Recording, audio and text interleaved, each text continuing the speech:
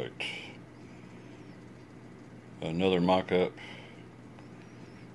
I've got the rudder set so the plane is turning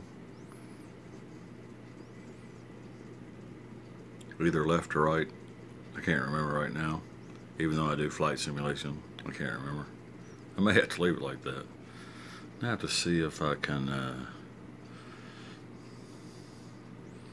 pose the ailerons.